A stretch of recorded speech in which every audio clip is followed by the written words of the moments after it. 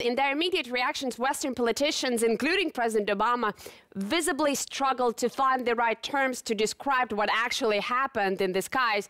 We heard words like a mistake, an incident, but the Russian interpretation very quickly moved to the belief that this was a premeditated act on the part of the Turks. What's your take on that? What was the intent of that action, and did that intent go beyond border control?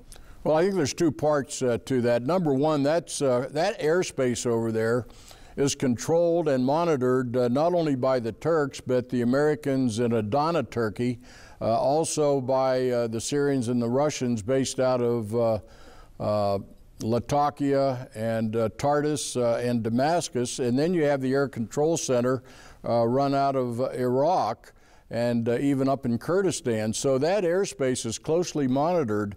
And so when a jet or any kind of a military aircraft would enter it, there would be some kind of identification as that aircraft's entering that airspace. So that's why I think the Turks knew exactly what was going on.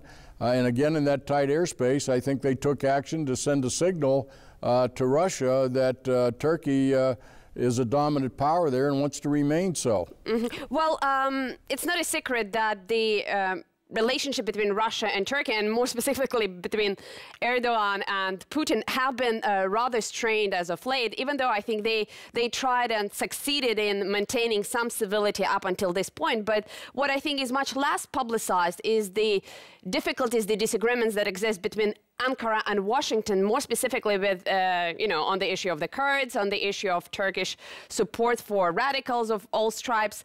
How big of a liability is Turkey for NATO and its collective security obligations? Well, I think it's a big and important issue, and I think NATO, if they have any resolve, they would oust Turkey out of NATO.